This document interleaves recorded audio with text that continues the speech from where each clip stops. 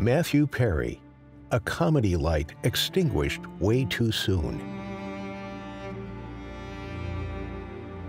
Matthew was everyone's forever friend, but in his passing, we are also seeing how beloved he was as a human being.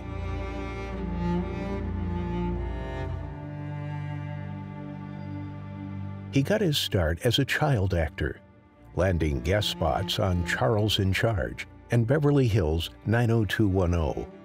But his big break came when he was cast in Friends, a sitcom about 6 single New Yorkers navigating adulthood that premiered on NBC in 1994.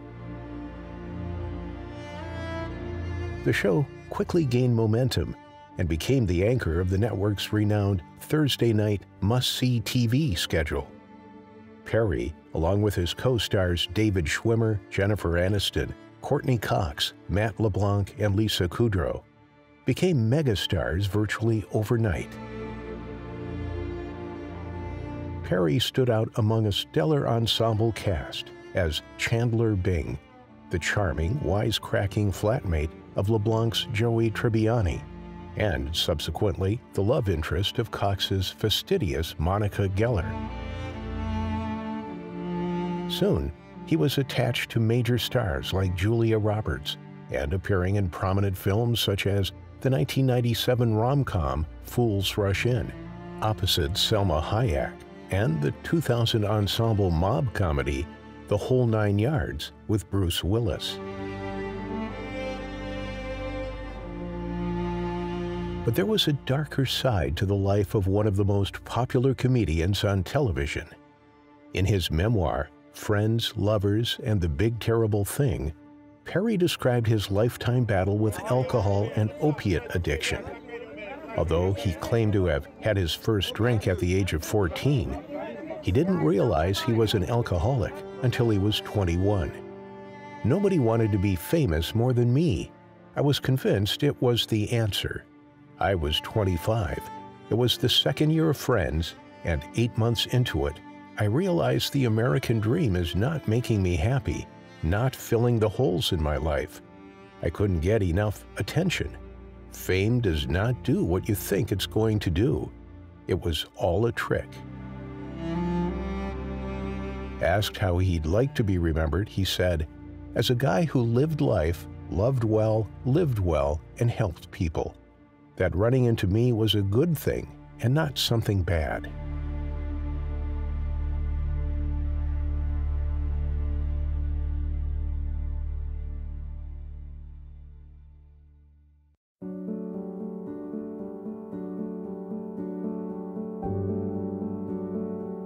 Matthew Langford Perry was born on August 19, 1969, in Williamstown, Massachusetts. His actor father, John Bennett Perry, split up with his mother, Suzanne Langford, while Matthew was still an infant. He went to live with his mother in Ottawa, Canada. Suzanne served as press secretary to Canadian Prime Minister Pierre Trudeau, and later remarried. Matthew's stepfather was Keith Morrison, a correspondent for NBC's Dateline program. By age 10, Perry started misbehaving. He stole money, smoked, let his grades slip, and beat up fellow student and future Canadian Prime Minister Justin Trudeau.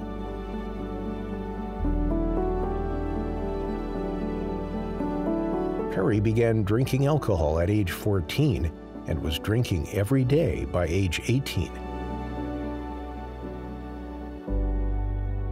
Perry practiced tennis, often for 10 hours per day, and became a top-ranked junior player in Canada, with the possibility of a tennis career. However, at age 15, he moved from Ottawa to Los Angeles to live with his father, and competition there was tougher. At 15 years old, Perry studied acting at Buckley School, a college preparatory school in Sherman Oaks, Los Angeles, and graduated in 1987. While in high school, he took improvisational comedy classes at LA Connection in Sherman Oaks. Perry landed his first movie part while still in high school, a supporting role opposite star River Phoenix in A Night in the Life of Jimmy Reardon. Unfortunately, the film came and went without much notice. In September 1987, Perry starred in his first sitcom, Second Chance. The show had a fantastical premise, with Kyle Martin starring as a man who dies and gets a chance to go back to mentor a younger version of himself, played by Perry. The show was later retooled, dropping Martin and focusing on the teenage misadventures of Perry's character. Which I appreciate you trying to help me out, but I don't want to rob a store. Hey, I don't either. But you need money fast, right? How else are you gonna get it? I don't know. I'll think of something. First thing you're gonna do is call the bank.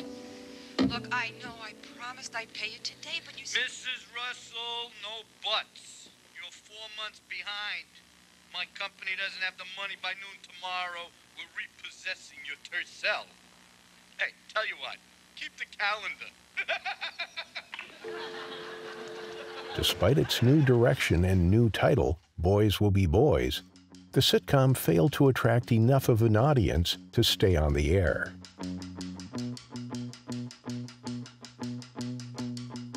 Following the conclusion of the show, Perry was cast in several supporting roles and cameos on shows like Growing Pains and Empty Nest. He also had a supporting role on the short-lived Valerie Bertinelli comedic vehicle Sydney in 1990. Perry played Desi Arnaz Jr. in the Call Me Anna television biopic, which was based on the life of actress Patty Duke and gave very strong performance. Perry was originally unable to accept a role in another pilot, 6 of 1, which was eventually renamed Friends, due to his commitment to a drama pilot titled LAX 2194. He was given the chance to read for a role in 6 of 1 and was chosen to play Chandler Bing after the LAX 2194 pilot was shelved. At 24, he would become the youngest person in the main cast. Auditions for the lead roles took place in New York and Los Angeles. The casting director shortlisted 1,000 actors who had applied for each role, down to 75. At the end of March, the number of potential actors had been reduced to 3 or 4 for each part, and these actors were asked to read for Les Moonves, then president of Warner Brothers Television. Having worked with David Schwimmer in the past, the series creators wrote the character of Ross with him in mind, and he was the first actor cast. Cox wanted to play the role of Monica because she liked the strong character, but the producers had her in mind to play Rachel because of her cheery, upbeat energy, which was not how they envisioned Monica. After Cox's audition, though, Kaufman agreed with Cox, and she got the role. When Matt LeBlanc auditioned for Joey, he put a different spin on the character. He played Joey more simple-minded than intended and gave the character heart. Although Crane and Kaufman did not want LeBlanc for the role at the time, they were told by the network to cast him. Jennifer Aniston, Matthew Perry, and Lisa Kudrow were cast based on their auditions. Rachel Green, played by Jennifer Aniston, a sheltered but friendly woman, flees her wedding day and wealthy yet unfulfilling life. Be single, okay? I just want to be married again. And I just want $1 million. Rachel? Oh, God, Monica, hi. Thank God. I just went to your building and you weren't there, and then this guy with a big hammer said that you might be here, and you are. Can I get you some coffee? Decaf. Okay, everybody, this is Rachel, another Lincoln High survivor. This is everybody. This is Chandler and Phoebe and Joey. And you remember my brother Ross? Sure. Hey.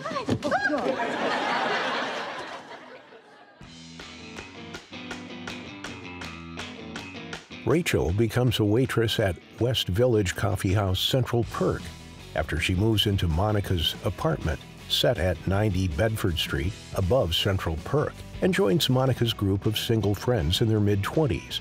Previous roommate Phoebe Buffet, Lisa Kudrow, an odd masseuse and musician.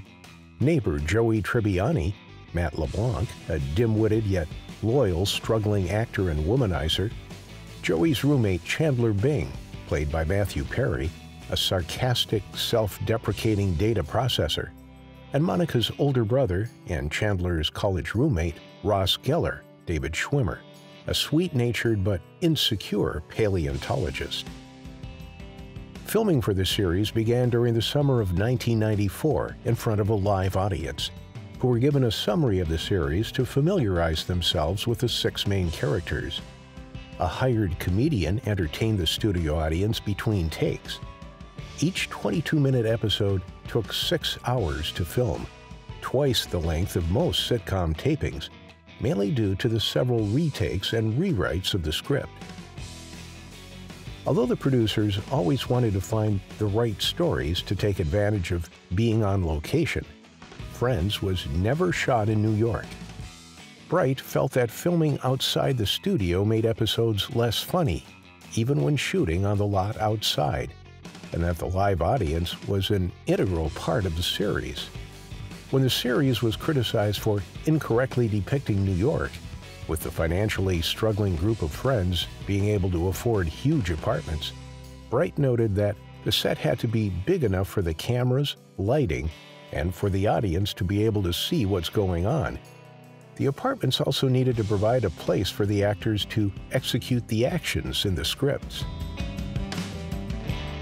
Before their roles on Friends, the main 6 cast members were somewhat familiar to television viewers, but were not considered to be stars. During the series' 10-season run, the actors all achieved household name celebrity status, and all pursued careers in the movies with varied success. The 6 actors proved to be a tight group, both on and off screen. They banded together to renegotiate their contracts after Friends became a huge hit, a must-watch show for many Americans on Thursday nights. Each eventually earned $1 million per episode. I was lucky. I had the Richie Cunningham Fonzie contract where no one could make more than me. I had the favored nations thing, yeah. So I didn't need to fight the battle because I had that. But it was so important that we got paid the same amount of money. We were all working. The show used to be called 6 of 1. That's where it started. Right. We were 6 of 1. I mean, we were a team. Yeah. So there's all this. I mean, it could have been an ugly situation, which just we all stood by each other, and it was everything. I think any other way it would have been too many hard feelings, too uncomfortable. It would just been horrible. Friends notched 62 Emmy Award nominations in its run, including Perry's 2002 nod for Outstanding Lead Actor in a Comedy Series. Perry had a short-lived and very public romance with Julia Roberts in 1995. She was the biggest movie star in the world, and I was on the #1 show on TV, he said. Friends co-creator Marta Kaufman initially asked Perry to reach out in an attempt to convince Roberts to appear on the show's post-Super Bowl episode. The two then began corresponding over fax.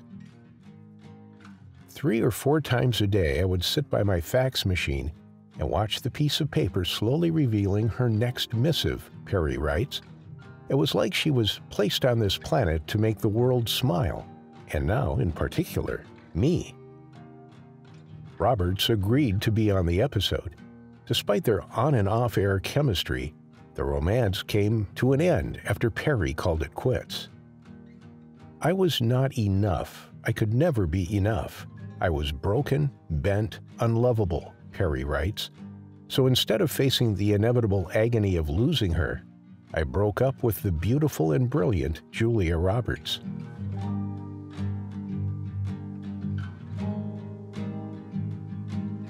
He watched Roberts win an Oscar for her role in Erin Brockovich from his room at rehab. I was incredibly happy for her, he writes. As for me, I was just grateful to have made it one more day. Congratulations. Thank you so much. They say the During the later seasons of Friends, Chandler developed a romantic relationship with Monica. The characters eventually married, adopted twins, and planned to move to the suburbs as the series came to an end in May 2004 after a decade on the air. As much as Matthew Perry wanted to be a successful actor, he also craved the fame that came along with it. There was steam coming out of my ears. I wanted to be famous so badly, the actor admitted to the New York Times in 2002. You want the attention, you want the bucks, and you want the best seat in the restaurant. Despite being the source of so much laughter for tens of millions of viewers, Perry's private life was no laughing matter. Behind the scenes, he was harboring a dark secret. From an outsider's perspective, it would seem like I had it all, he said. It was actually a very lonely time for me because I was suffering from alcoholism.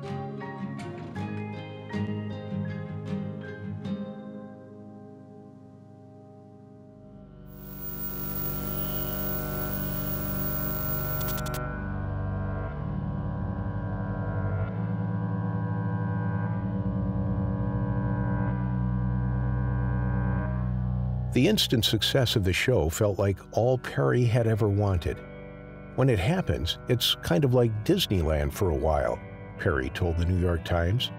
For me, it lasted about 8 months, this feeling of, I've made it, I'm thrilled, there's no problem in the world. And then you realize that it doesn't accomplish anything. It's certainly not filling any holes in your life. However, alcohol dependence did become a part of his life. Then, after a jet ski accident in 1997, when he was prescribed Vicodin, drugs also entered the picture. It wasn't my intention to have a problem with it, he said in 2002. But from the start, I liked how it made me feel, and I wanted to get more. By day, he was cracking jokes as his alter ego Chandler, but outside of work, things started spiraling. That eventually started showing up physically when he lost about 20 pounds. I was out of control and very unhealthy, the actor told People. He first went to rehab in 1997, spending 28 days at a Hazelden Betty Ford facility in Minnesota. But he didn't stay sober for long. In May 2000, he was admitted to Cedars-Sinai Medical Center in Los Angeles for pancreatitis, an inflammation of the pancreas from alcohol abuse. The condition can be potentially deadly. Perry was in so deep that even that scare didn't serve as a wake-up call. Unfortunately, that still wasn't enough to get me to quit drinking, he explained. As a sign of what a low point he reached, he crashed his Porsche into a house the day he was released from the hospital. Fortunately, the home was unoccupied.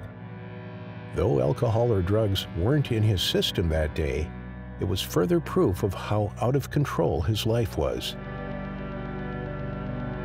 All the while, Friends' ratings were going up, and his paycheck was getting bigger as movie projects like 1997's Fools Rush In and 2000's The Whole Nine Yards came along, but nothing seemed to be enough. I tried to talk to him, Friends co-star LeBlanc, who played Joey Tribbiani, told People. There wasn't a response. It's such a personal struggle. They need to bottom out on their own. As difficult as it was, his co-star simply stood aside, ready to support him. After all, it was all they could do. Hard doesn't even begin to describe it. Kudrow, who played Phoebe Buffet, told the New York Times of the 2000-2001 season. When Matthew was sick, it was not fun. We were just hopelessly standing on the sidelines. We were hurting a lot. Matthew is one of the funniest people I've ever met in my life. He's charming and hilarious. Most of our hard laughs came from Matthew. Aniston, who played Rachel Green, described him as one of the most sensitive people I've ever met. more than most girls I know. His feelings get hurt. He cares what people think. 6,000 AA meetings, therapy 30 years, 15 rehabs, maybe at least.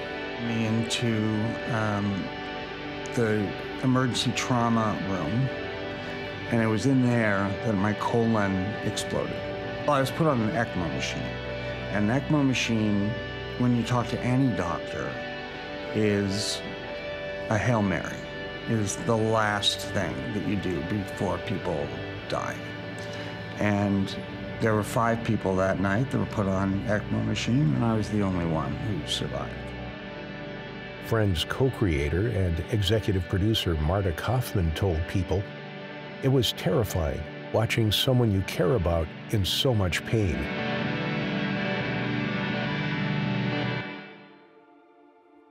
Although Perry knew they all cared, the efforts were lost on him. "I wasn't ready to hear it," he admitted. "You can't tell anyone to get sober. It has to come from you."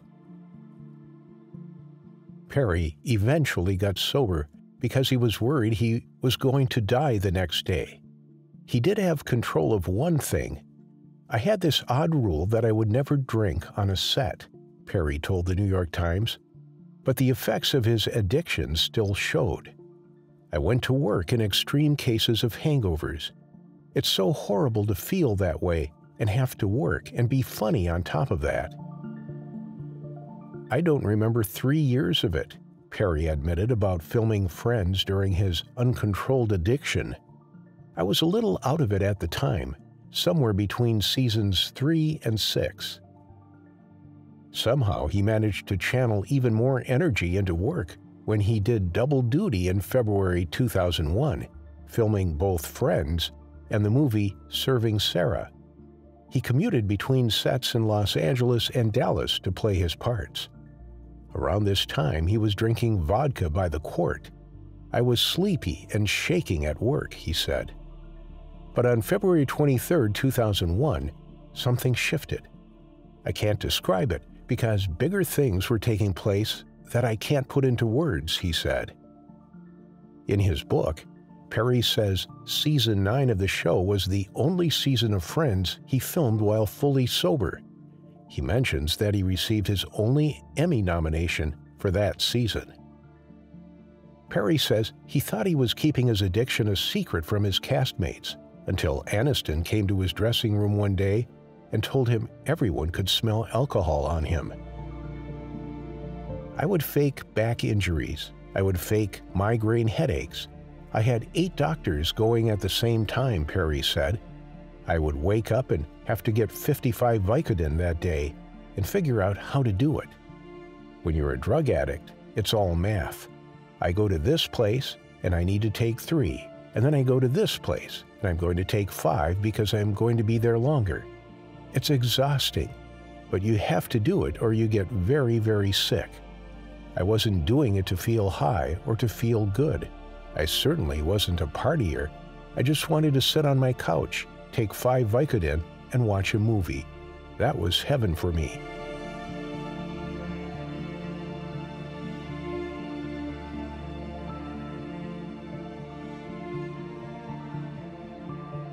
That day, he was in his Dallas hotel room and decided to call his parents for help. "I didn't get sober because I felt like it," he told the New York Times. "I got sober because I was worried I was going to die the next day." Even though Friends was still in production and there were 13 days of shooting left on the movie, Perry took control. He flew back to California, and his parents took him to another rehab center. "It was scary. I didn't want to die," he said, "but I'm grateful for how bad it got. It only made me more adamant about trying to get better." After 2.5 months, he re-emerged and refocused. The movie production had been halted, but he was now able to go back and finish it. He also returned to his second home on the set of Friends. "I learned that a happy life is possible without alcohol or drugs," he said of his new outlook. I remember going up to him the first episode of the last season and saying, "I'm so happy you're back," Kaufman said of his return. I hadn't realized how much he hadn't been there. Perry said that when Friends came to an end, he felt nothing. I couldn't tell if that was because of the opioid buprenorphine I was taking, or if I was just generally dead inside, Perry writes. He recalls waking up the morning after the finale was filmed, thinking about what he was going to do next. With no ridiculously high-paying, dream-come-true kind of job to go to, and no special someone in my life, things slipped fast, Perry writes. In fact, it was like falling off a cliff.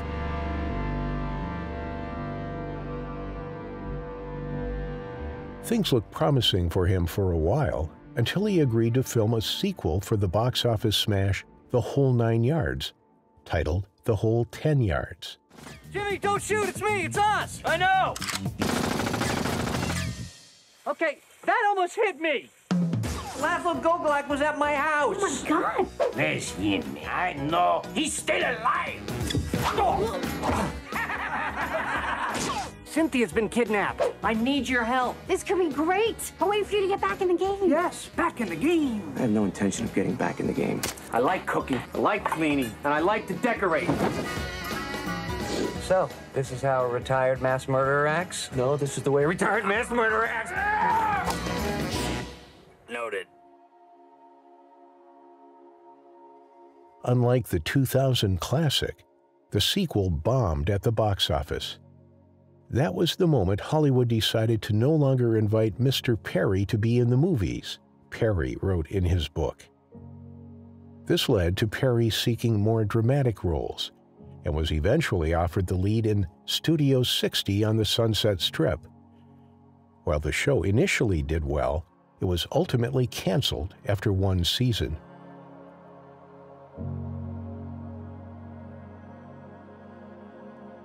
For his performance as Joe Quincy in The West Wing, Perry received 2 Emmy nominations for Outstanding Guest Actor in a Drama Series in 2003 and 2004. He appeared as attorney Todd Merrick in 2 episodes of Ally McBeal.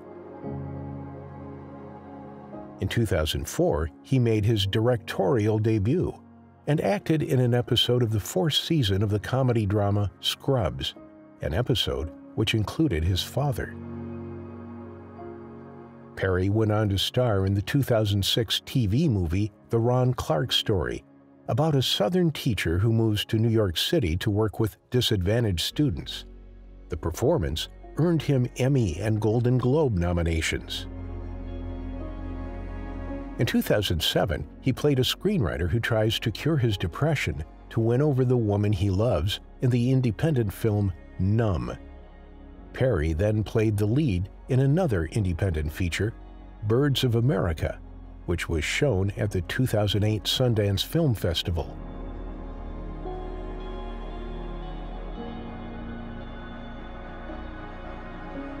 The following year, he had a role in the comedy 17 Again with Zac Efron and Leslie Mann. Perry began working on writing his own projects. Mr. Sunshine premiered in 2011, but was canceled after one season. This was followed by Go On, which was also quickly canceled.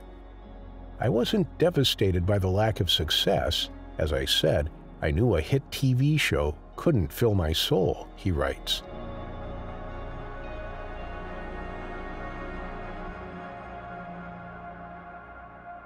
Perry finally found another winner with the 2015 revival of The Odd Couple, playing the messy Oscar Madison to Thomas Lennon's fastidious Felix Unger.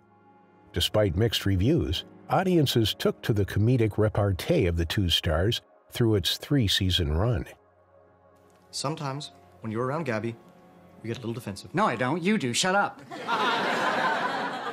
Okay, you want to get this over with? Be nice. You don't have to agree with her, but at least let her finish her sentences. Sometimes we say more with our mouths closed.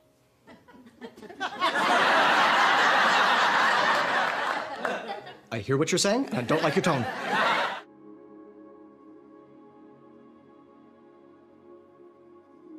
During these years, Perry also enjoyed a recurring role on the legal drama The Good Wife and reappeared for its spin-off, The Good Fight. One of Perry's final roles was as Ted Kennedy on the 2017 limited series The Kennedys After Camelot, also starring Katie Holmes as Jackie Kennedy.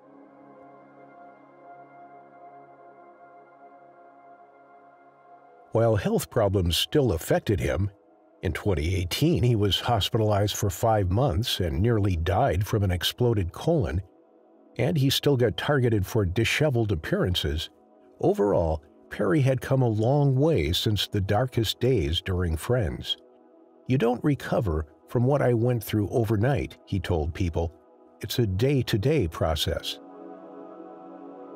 Perry says that his therapist helped him quit drugs by telling him to associate them with the possibility of having to wear a colostomy bag for the rest of his life.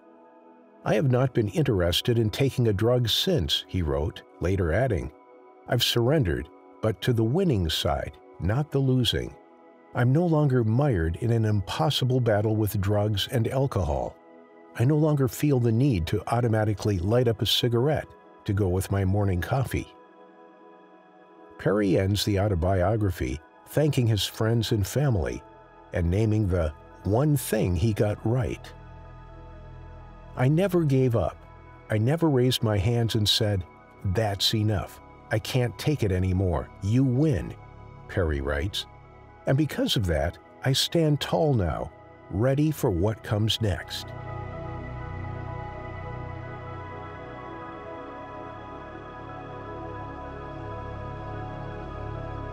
In November 2019, Warner Brothers Television was developing a Friends reunion special for their new streaming service, HBO Max. The special would feature the whole cast and co-stars. In February 2020, an unscripted Friends was commissioned with all original cast and co-creators returning. The special was filmed in Los Angeles, California at Stage 24, also known as the Friends Stage, at Warner Brothers Studios, Burbank, where Friends had been filmed since its second season. The filming of the reunion began in April 2021. Filming of the special was delayed twice, first in March 2020 and second in August 2020, both due to the COVID-19 pandemic.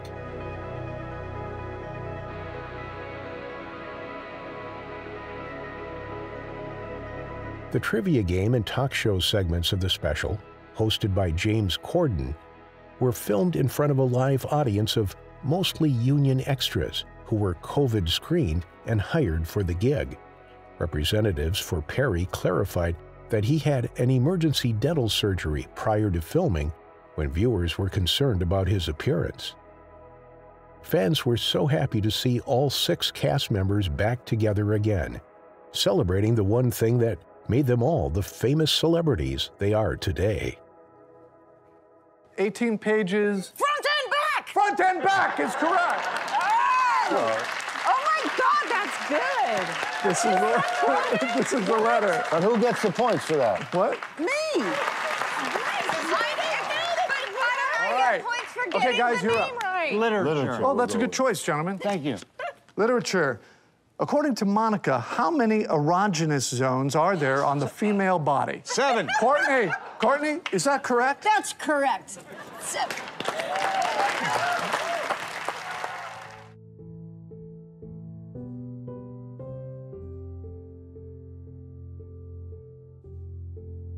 On October 28, 2023, Perry was found unresponsive in his hot tub at his home in Pacific Palisades, Los Angeles, and was later pronounced dead.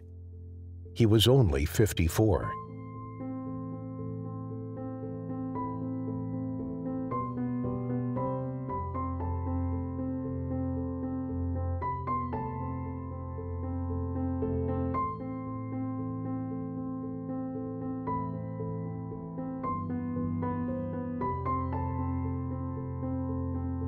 LAPD Captain Scott Williams said, "The cause of death may not be known for some time, but at this point, foul play is not suspected."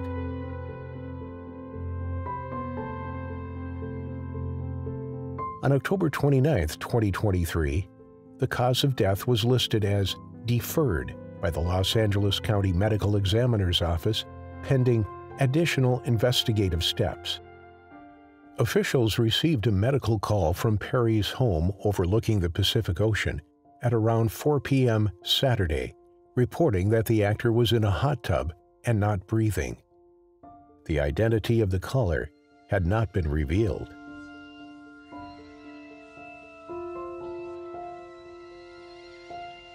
An adult male patient was deceased prior to first response arrival, the LAFD said in a statement. The patient was found by a bystander who had repositioned the victim, where the head was out of water in a freestanding hot tub. Firefighters pulled the victim out of the jacuzzi and did a quick medical assessment to find he was deceased, the statement read. Prior to his passing, Perry uploaded a series of posts to his social media, all relating to Batman. Eerily, the actor's final Instagram post before he passed away shows a photograph of him in a hot tub with the backdrop of the night sky and half moon.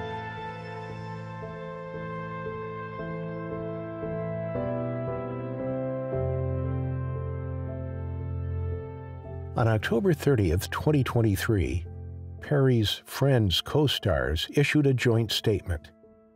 We are all so utterly devastated by the loss of Matthew. We were more than just castmates. We are a family. There is so much to say, but right now we're going to take a moment to grieve and process this unfathomable loss. In time we will say more, as and when we are able. For now, our thoughts and our love are with Maddie's family, his friends, and everyone who loved him around the world.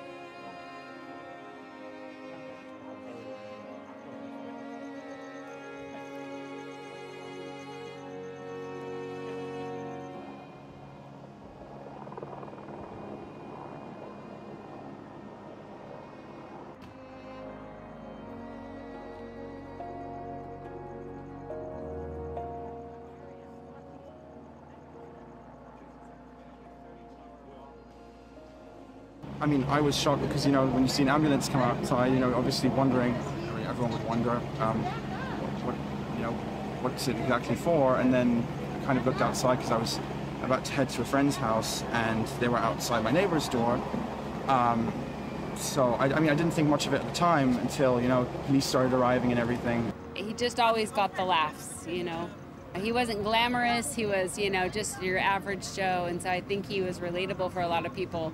I spend a lot of time watching the show and growing up with the show, and he's an integral part of the flow of the show. Well, yeah, he had more of the insecurities than the others, and I think there was an honesty kind of to that in terms of being lucky in love and using sarcasm to deal with trauma and pain and kind of difficult childhood. I mean, I think that he is an incredible actor. He made millions of people laugh, also like all over the world. And I think one of the things that is a lesser known impact that he had was that he taught a lot of people English. I always hear stories about people watching Friends in other countries because it was syndicated all over the world, and that's how they learned English. And I feel like that's like a underappreciated part of his legacy.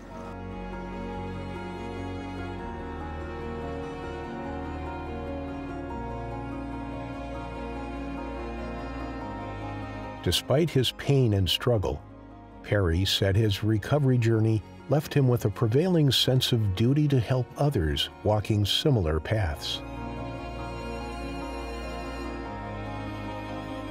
I am no saint, none of us are. But once you have been at death's door and you don't die, You would think you would be bathed in relief and gratitude. But that isn't it at all. Instead, you look at the difficult road ahead of you to get better, and you are pissed. Something else happens too. You are plagued by this nagging question. Why have I been spared? He wrote in the book. I've said this for a long time. When I die, I don't want friends to be the first thing that's mentioned, he said. I want helping people to be the first thing that's mentioned, and I'm going to live the rest of my life proving that.